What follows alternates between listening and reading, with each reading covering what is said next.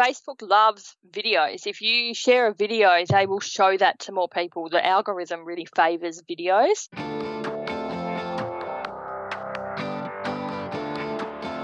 Hey, my name is Felix Tiet. I'm the host of Shopify Master, the weekly podcast powered by Shopify, the easiest way to sell online, in person, anywhere in between. Each week, we invite entrepreneurs like you to share what they've learned growing successful e-commerce businesses.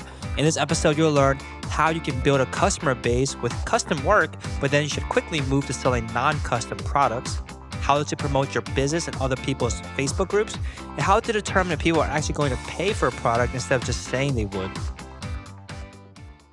Today, I'm joined by Jessica Yasuda from Chasing Planner Peace, which sells a range of refillable, customizable planners with the widest range of planner refills. They started in 2015 in Hobart, Tasmania, Australia. Welcome, Jessica.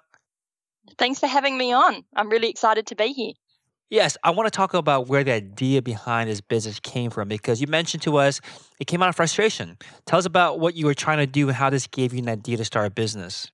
Okay, so about 6 years ago, I sort of fell into planning as a hobby.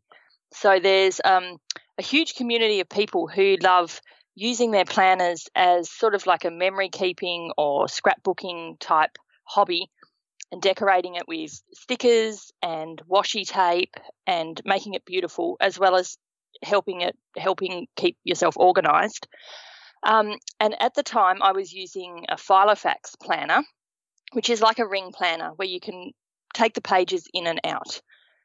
And I was buying a lot of like downloadable, printable planner refills from Etsy and printing them out at home, because the paper that comes with your Filofax is pretty thin and boring. So a lot of people like to take it out and put something a little bit more creative inside. And I was so frustrated with these printable, downloadable inserts because they were so hard to print at home that I would waste so much paper, so much ink on my computer, and I couldn't find a layout that actually worked for me either. So I ended up saying to myself, I'm actually just going to sit down and design my own layout. I'm going to design my own perfect planner inserts just for my own use. And I spent ages and ages doing this. And then I thought, you know what, I'm just going to put it up on Etsy. I'm just going to open up an Etsy shop and I'm just going to put them up there and just see if anyone wants to buy them. And that is exactly how Chasing Planner Peace started, just out of my own frustration. Very cool. Did it surprise you that no one had designed a better solution for this issue that you're facing? Well, so I'm based in Australia, and there was one other company that was doing these planner inserts that you could buy already printed.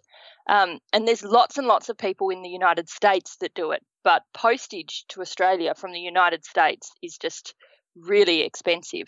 So I guess I was surprised that no one else was really doing it in Australia. I could see that a lot of people were doing it overseas.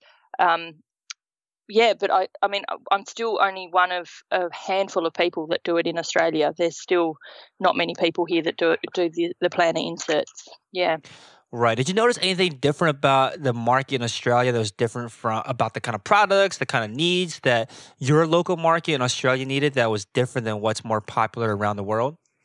I guess the good thing about Australia is our planner community is very active on Facebook. We have a group called Planner Addicts Australia that has, I think, maybe around 10,000 members. And I'm very active in that group every day. And I've sort of come to know a lot of the other people in that group.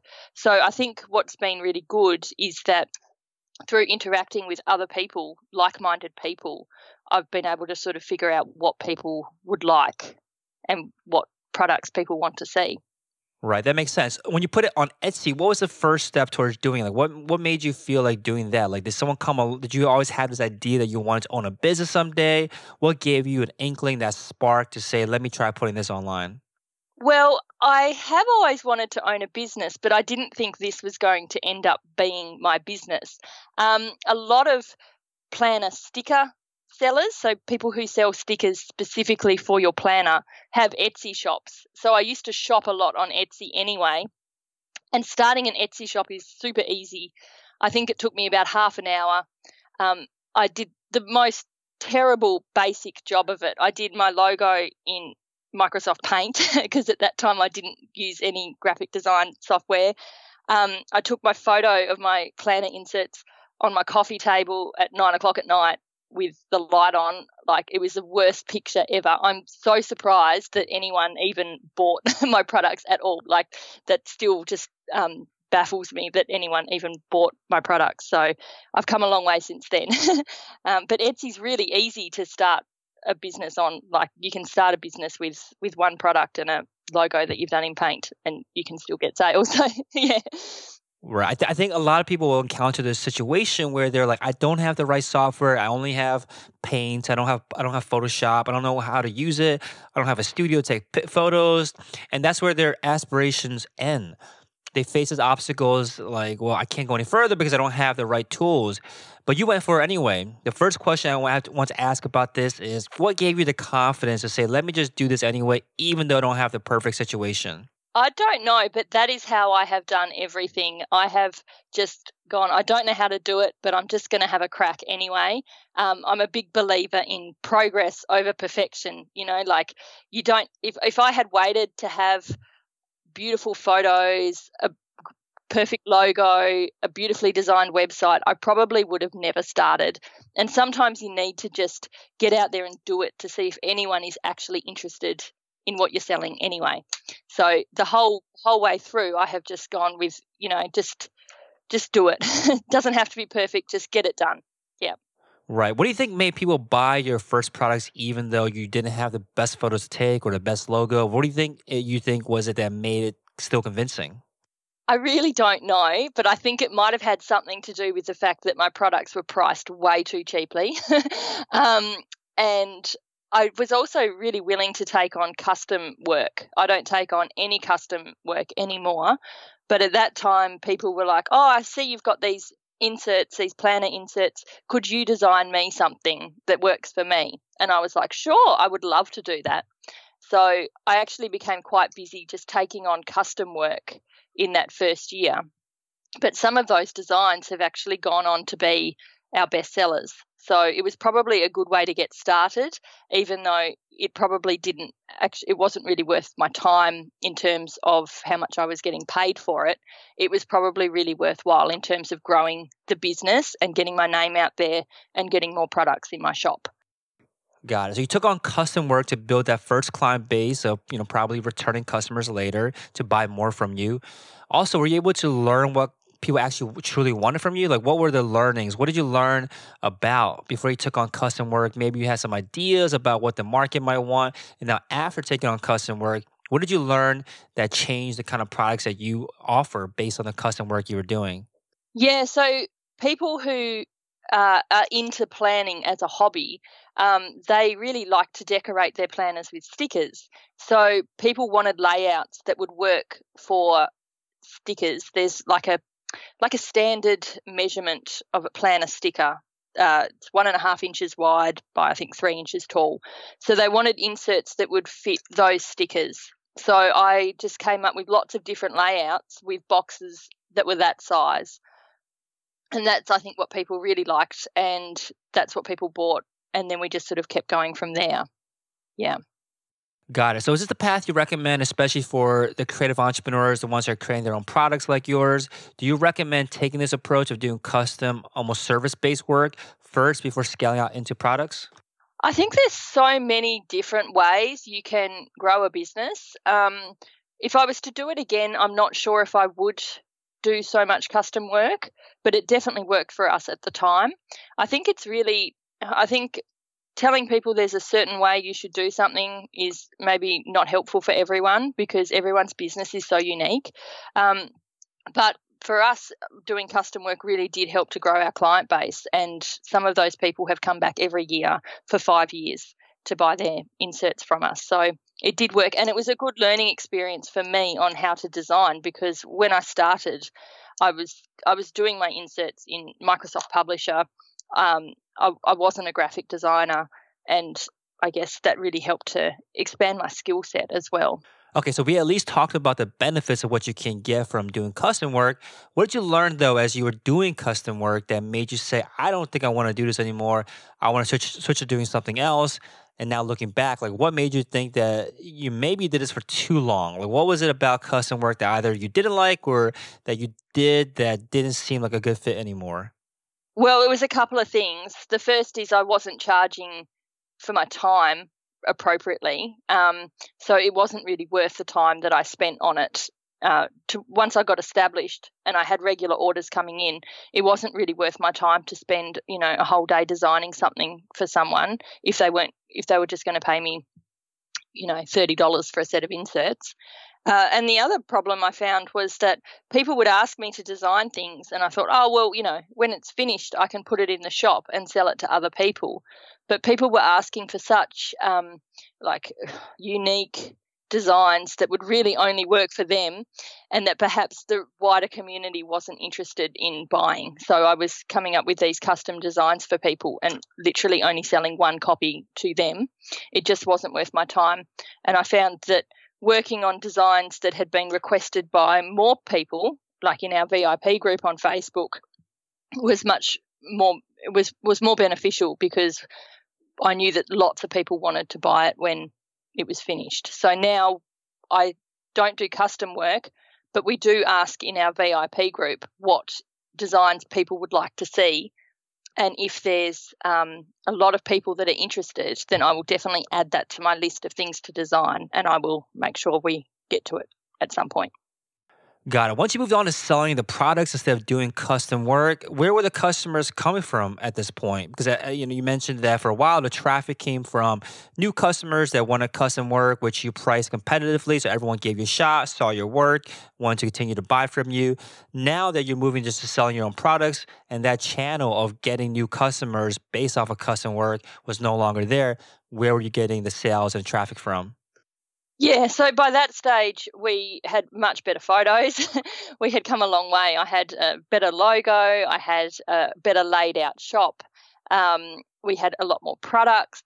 So we were just getting a lot of orders from people either finding us on Etsy, which is our international customers tend to just find us through going to Etsy and searching for planner inserts. But a lot of our customers came from Australia, from the Planner Addicts Facebook group. People would ask, where can I get beautiful printed inserts in Australia? And people would recommend my shop. So most of our customers at that stage came from Australia and came from the Planner Addicts Facebook group or from our own VIP group. So once people had purchased from us, they would be invited to join our VIP group where we stay in touch with our customers, and those people would continue to buy from us. And the great thing about our product is it's not a one and done product. People will buy some inserts for their planner, and because their ring planners are so customizable and you can put all sorts of pages in there, they might come and buy some calendar inserts from us and then come back a couple of weeks later and buy some online shopping trackers or some lined paper or some contacts and addresses pages or whatever. And so we've had people that have come and placed like 30 or 40 orders from our store because they just like to keep adding to their planner and making it work for them. Got it. So speaking of all of these different products that you were offering, when you first started the business, did you think that you didn't think that inserts was going to be the product that would take off, right? What was the original vision of what you thought would be the core of the business, and how did it end up being inserts? Well, originally I sort of had this idea that I might put together a planner, like a complete planner that people could buy. And at the time, I just put the inserts on Etsy as just like a little, I'll just quickly do that, see if anyone wants to buy this layout as planner inserts. But we ended up just sort of becoming so busy doing that we sort of left the whole complete planner idea by the wayside. And when we picked it up again and thought, should we do a planner, like a whole planner, we thought, no, because it doesn't actually fit with what is so good about our business model, which is that people keep coming back and buying more and more products. If you sell someone one planner, that's one planner for the whole year. You're not going to see them again till the next year. Whereas with our products, we just have people coming to our store, to our online store, regularly. So we're actually really happy with the way that it went because it's just worked out so well for us. Right, that makes sense. When you were able to shift into the product space instead of the custom workspace, you mentioned that you were active in this Facebook community called Planner Addicts Australia that you said had 10,000 members at that time. Were you already in that group and active in that community before ever having a store? Yeah. You were. So they already knew you at this point. How much of a known person were you there? No, I was pretty active in that group. So I'm definitely my own target market. Like I created this product out of my own need for planner inserts. So I was really active in there. I had been in that group for a couple of years and posted regularly. And yeah, I've made lots of lovely friends through this group and I'm still active in it at the moment. So yeah. For anyone out there that's just starting a business and wants to get more involved in the community, or maybe they're already part of a community that they want to serve, what's the best way to almost like gracefully present your product? Because it's kind of an awkward situation, right? It could be awkward at least for people where they're like, well, I have this business, but we're friends. How did you approach like announcing basically that you're starting a business to your community?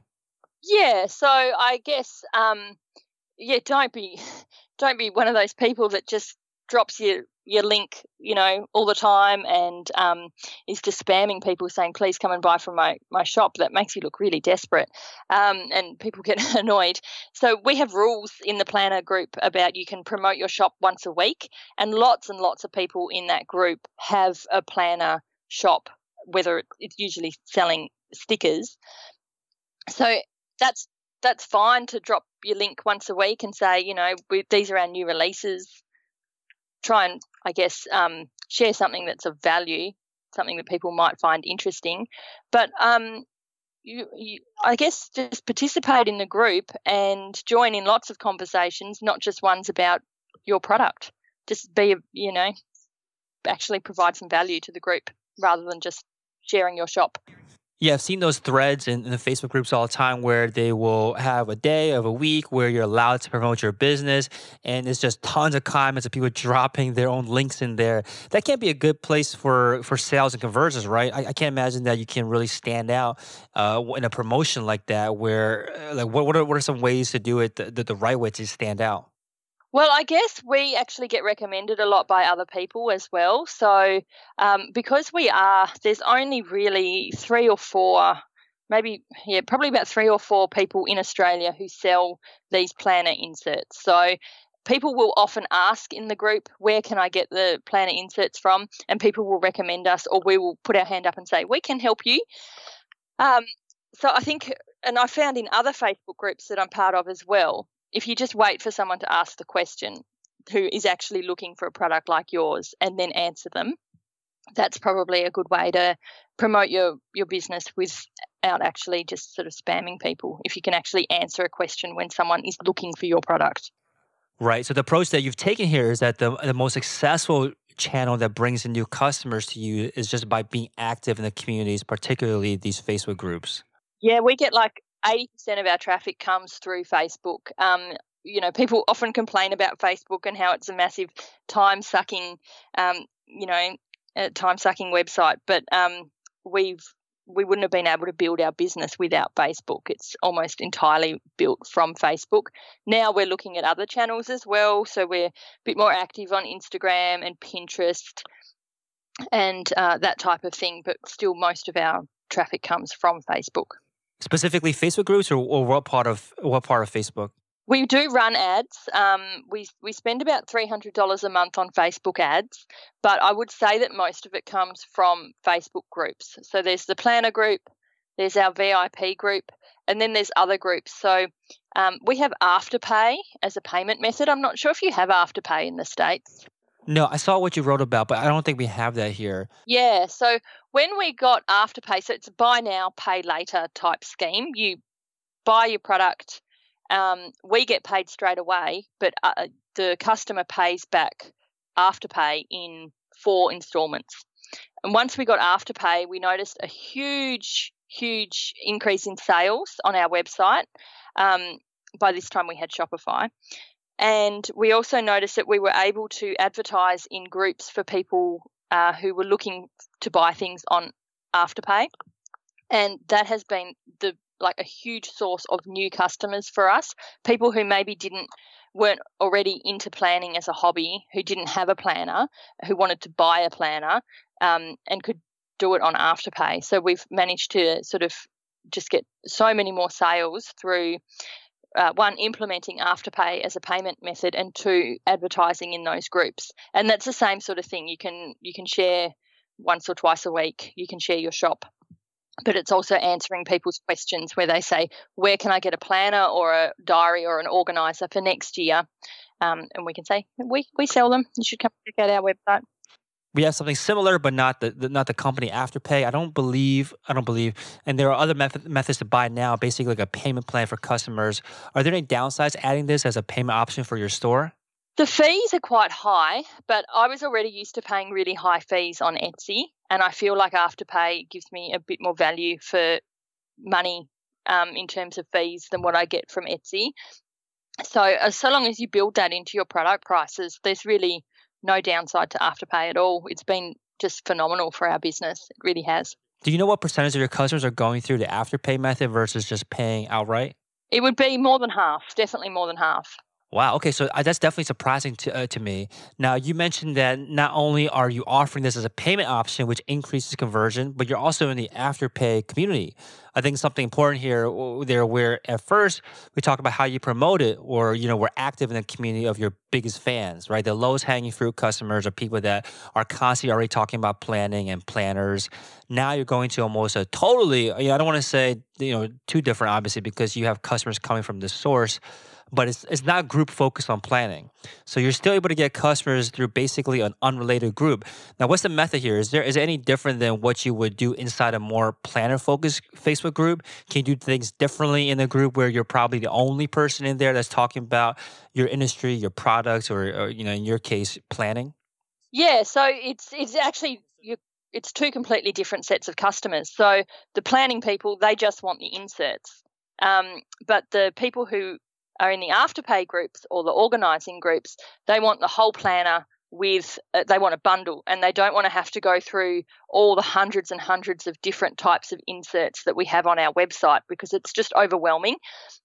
So when we opened our Shopify store, we actually started to manufacture our own range of planners. So instead of people using Filofaxes or KikiK planners, they could buy a planner from our store. And we found that what we've done is we've put together different bundles. So we've got just a bundle for 2020, a 12-month bundle, which contains a planner and a bunch of our favourite inserts and some dividers. Or we've got a bundle for people who study, a wedding planner bundle. We've put them together so it's just one product that people can buy. And then if we can share a little video of that product in an Afterpay group or a organising group where people are not familiar with planning as a hobby, then that we find the conversions are really good there, because they can see the video, they can see how it works, that you can take pages in and out, you can customize it, but they can just go straight to the product on Shopify and just add to cart and check out. Otherwise, they get lost choosing between all the different things to fill their planner with. So that's definitely a change that we've made on Shopify to cater for those new customers. Got it. So you mentioned that you are sharing pictures, in this case, of the Afterpay tracker inserts, and you're creating products that are specific to other communities. They're obviously almost like new SKUs, but all for the same solution, just more specific for these different communities. Yep, that's really our unique selling point. I don't think there's anywhere else in Australia you can get trackers for all these sort of, like niche sort of needs. So one of our biggest sellers. Sorry, real quick. When you say tracker, can you explain that to someone who doesn't know what that's about? What's a tracker? Yeah, so the Afterpay tracker, for example, tracks your Afterpay purchases and when you need to pay your Afterpay payments. Or a habit tracker tracks whether you have been following your new habits that you want to incorporate into your life, so you can tick off whether you've drunk your 8 glasses of water every day or done 30 minutes of exercise. So people like to track their lives and their habits and things like that in their planner. One of our biggest sellers this year was in Australia we have a national disability insurance scheme where people who care for someone with a disability actually receive funding from the government to help fund treatments and therapies for people who are living with a disability.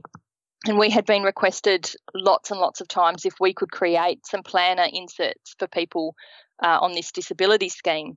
And so that's something that we did, and we created a little video of that product, and that's been super, super popular. We've sold so many of those this year, and I guess it's just that like you said, it's creating a product that's a little bit different from just your standard sort of planner inserts that are just your calendar and appointments, that type of thing. So it's really that's sort of what where we're really going, is creating these unique packages for people who have really specific needs, and there's just no other planner product out there that can cater to that. Yeah. How do you know what it's going to be worth your time in terms of having enough demand before and having enough customers that are willing to pay for a product like this before you invest your time into it?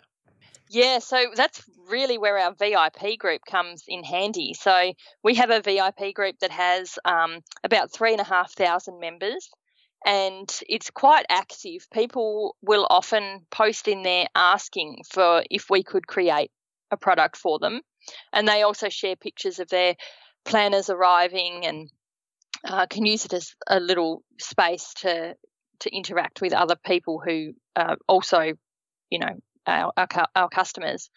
But sometimes people will say, can you create a package for people, who are using this disability scheme, or for pets? People said, would love you to create a planner to track our pets' health and training and that type of thing. And I'll just see if that's validated in the group, if other people were interested in it as well. So we did a teacher planner this year, and we'd had so many requests from different customers over the years that we had a good idea it would be a popular product. And I guess something like teaching is, there's a wide customer base that are going to really enjoy that. Sometimes we do get asked if we could do something, really specific that we just think probably no one else would be interested in, but we might just ask in the VIP group and say, is this something you would be interested in? We have learned over the years, though, that just because people say they would be interested in it doesn't mean they actually will be when it's available and they need to spend money on it. So it is something that I'm quite cautious about now when it comes to designing new products. And the time to design products is so minimal now as well. I really need to make sure that if I'm spending time designing that it's worthwhile, because most of my time is just actually taken up on printing and processing orders at the moment. So, yeah, it's really a matter of just asking in the VIP group and validating it with, more than just a handful of customers. Yeah, a very important point that you made, which is that just because a lot of people, people say that they want something does not mean they will actually put their hard, cold cash down when it comes time to take a credit card to pay for it. Now, through your experience of going through this a bunch of times, are you getting better at recognizing when people are more serious in the sense that they are going to actually pay you for something that you're building? What are like the attributes that you look for these days to determine if it's actually going to be worth it?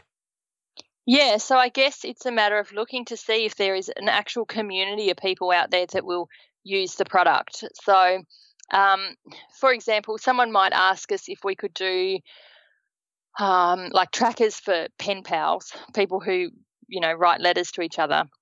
And I might think to myself, well, there's probably not that many people that are really going to use those inserts. We do have them in the store, but they haven't been a big seller. Whereas if people ask for a teacher planner, there's a whole community of people out there that are teachers that would likely use it. Or, a pet planner. Well, there's lots and lots of people that have pets. It's a big community. Same with the disability inserts. There's a big community out there. So that's really where we're going, where we're looking to go in the future, is designing things for people where there's a whole community of people that would be interested in the product. So not all teachers are going to use our teacher planner, but at least we know there's a population there that we can market the products to. Hey, real quick, if you're enjoying the show, please leave us a review on iTunes and let us know what you think or what you'd like to hear more of. Now, let's get back to the interview. Right, that makes sense. Now, I want to talk about the design process because, like you were saying, it's involved and you would certainly prefer to spend more time here. Talk to us about that. Like when you have decided that it's worthwhile to invest in designing a new planner, what are the steps that you need to take to make sure that's going to be successfully designed? Yeah, so I put a lot more effort into making sure everything's really, you know, perfect these days. I used to just whip things up quickly in Publisher, and now I use Adobe InDesign, and I will really take the time. I'll set aside usually on a Wednesday. My kids are at daycare or at school. I've got the house to myself, and I'll sit down and I'll spend a lot of time on it. We ask our customers to review the products as well before they are finalised, especially something that's complicated like a teacher planner or the disability inserts, or a pregnancy planner. I'll come up with a design, and then I will ask if there's some customers who might be willing to have a look at a PDF and provide some feedback. And then, we do a test print, check that everything lines up properly. I have an assistant, Cleo. She's got a really good eye for detail, and she'll have a look over it as well, just to make sure that everything's just perfect and really attractive to look at. Do you get early prototypes? How do you get feedback early on before you finalize a product? Yeah, so when I release it, I want to make sure that it's like the final version. I don't want to have to go back and sort of release a product to the public and then have to go and make more changes, take more photos, upload the product again. So before I release it, I will actually contact some customers in the VIP group who have expressed an interest in the product, and I'll say, look, I'll send you a free copy if you are willing to have a look at the draft version and provide some feedback on that. And so I'll make sure I get lots of feedback from everyone, take it all on board, create multiple drafts until everyone's happy with it, and then I will finalize it and upload it to the website. Yeah. Are there any specific questions that you want to ask to pull out whether you need to make any changes to the product or not? Not really. People were pretty forthcoming in their opinions.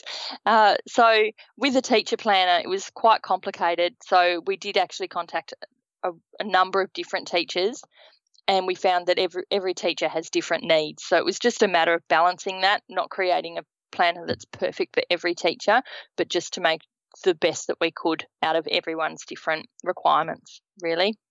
Yeah, and that's how it is with all our products. Is they're not necessarily going to be absolutely 100% perfect for everyone, but so long as they're sort of good enough for most people, that's the best we can do. And I think that's going back to that sort of like progress over perfection. You want to create a wonderful product that people love and people are going to buy, and you want to do your due diligence in making sure that it's as good as it can be. But I mean, you can't get caught up in just like endless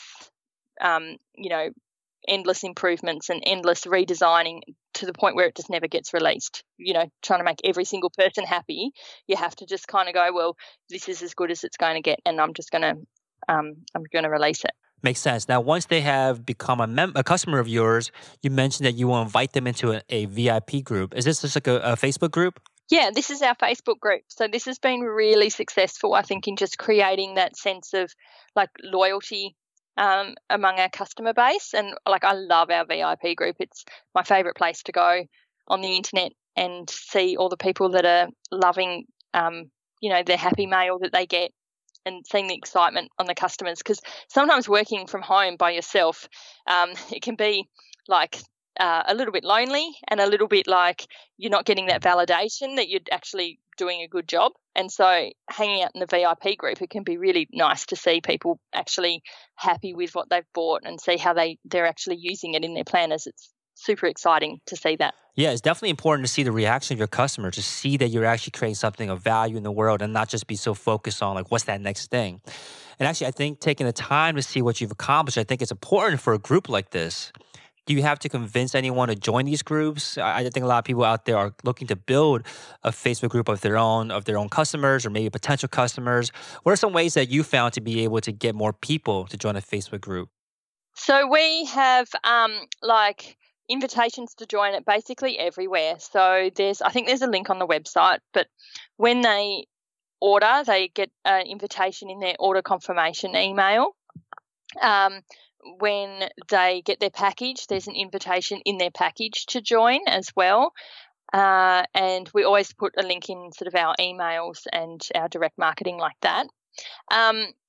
And we also have in the past, which has been really successful, is sort of say in the bigger planner groups, like in the planner addicts groups, look, we've released a new planner or we've released something really exciting or we're running a discount at the moment, running a sale, but to see it, you'll have to join our VIP group. And that's been a good way to get our numbers up as well. Right. So give some kind of incentive that only members of the VIP have exclusive access to. So that makes sense. How big has that group grown to now?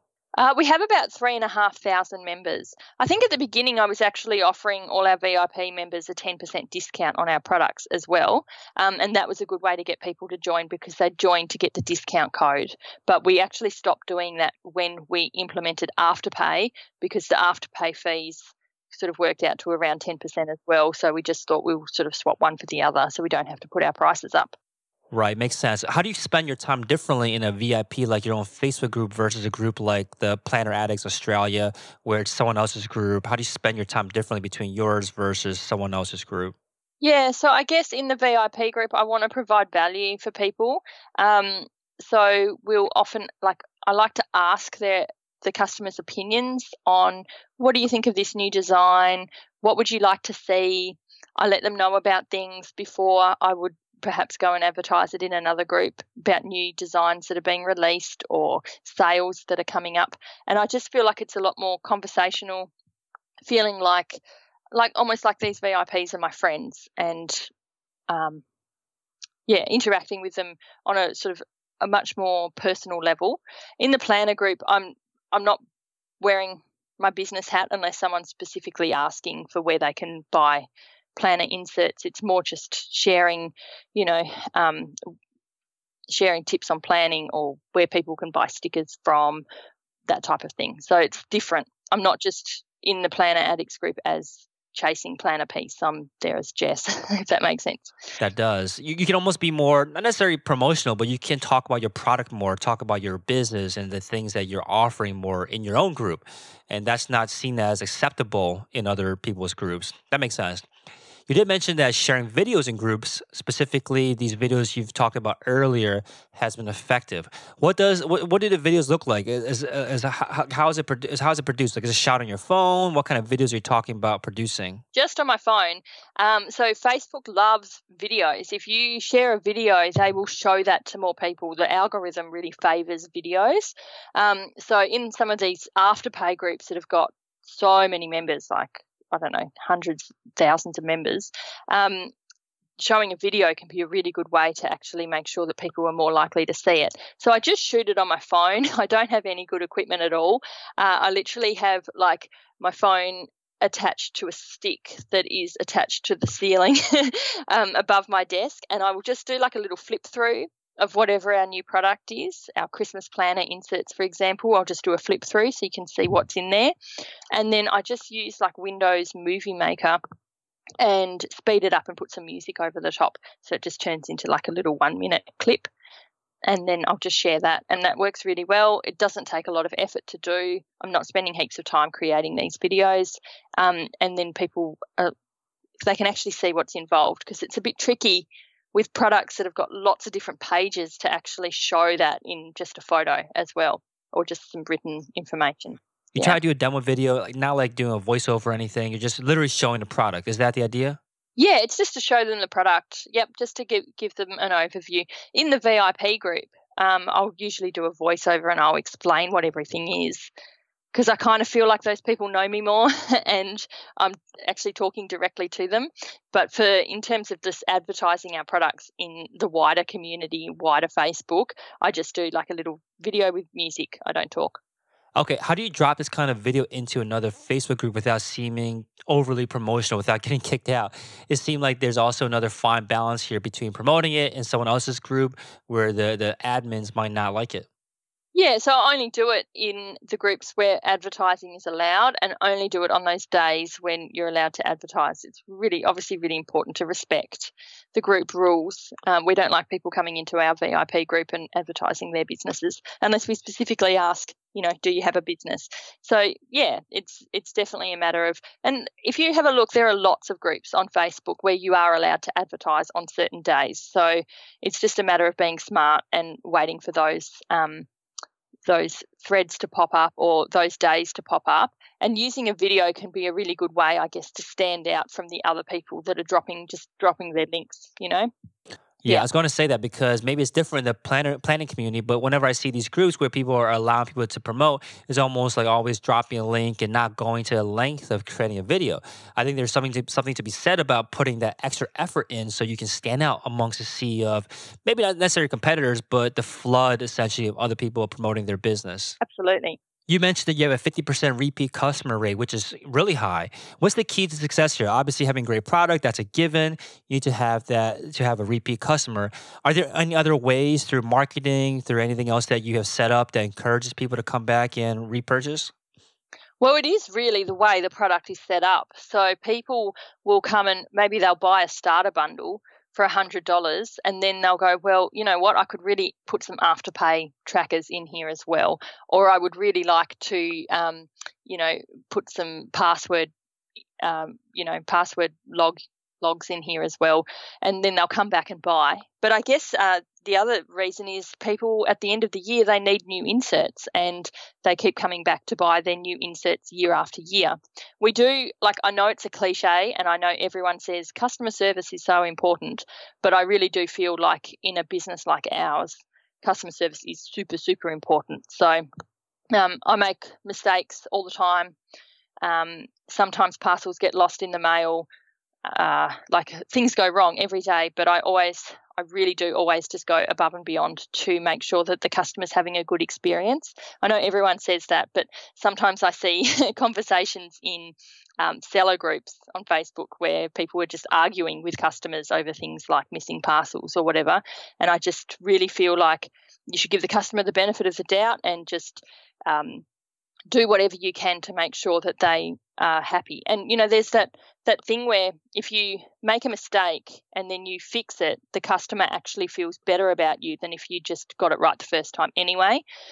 Not that you should go and make mistakes on purpose, but that's really, I guess, how I try and run my business, because these customers do literally pay our bills. They do literally put food on the table. So I'm really grateful to everyone that buys from our shop. And so I want to make sure that they're happy. I really do. Definitely. Let's talk about the growth of the business. Can you give an idea of the kind of success you've had in this business since you started, essentially? Yeah. So when I first started, I was really busy, but I was mostly just doing custom work, and I wasn't charging enough for my products. So we weren't really making enough money to live on at all. When in about 2016, my husband actually became unemployed, which allowed me to work on the business pretty much full time because he was home and could help out with the kids. And that's when things really sort of began to take off. We noticed that in the last 30 days, our sales are almost double what they were this time last year. So things are just keep improving, and we keep doing things here in the office to make ourselves more efficient. We, batch print things. We just have different ways of doing things to how we used to do them so that we can get more orders out faster. And now we're really looking at scaling it more and bringing on employees and that type of thing so that we can really continue this success. Yeah. Makes sense. When you were able to focus on it full time, what were you able to do that you weren't able to do before? What did you do with the extra time that really helped your business take off? Well, I could spend more time designing and releasing new products, which has been really good. And I guess focus on, making sure taking photos takes such a long time, but making sure our photos were good. We actually could set up the Shopify website because before that we were just on Etsy. Really, running a small business, your to-do list just never, ever ends. But running a small business when you're also looking after 3 kids at home is really difficult. And so being able to just be able to spend the daytime hours as well as the nighttime hours on the business just was like, at the time I was so stressed because my husband was unemployed and the business wasn't making a lot of money. But looking back on it, it actually was such a gift because I was able to just really invest that time, I guess, to grow the business quickly and turn it into what has now become a full-time income for our family. Definitely. You mentioned that you want to scale up and take advantage of building the system. What kind of apps and services or tools do you rely on to help run the business? Yeah, so we do use a few Shopify apps. We have a subscription service, which like a subscription box that people can subscribe to every 2 months, and they get a box of goodies in the mail. So we use Recharge for that, which has been wonderful. We also use Judge Me, which is really valuable because it sends email to the customer 2 weeks after we've fulfilled their order and says, how are you liking this product? And then they can post a review, and that just is really helpful in terms of social proof on the website, in terms of people actually seeing that we have all these 5-star reviews and people love our product. So I love the app Judge Me.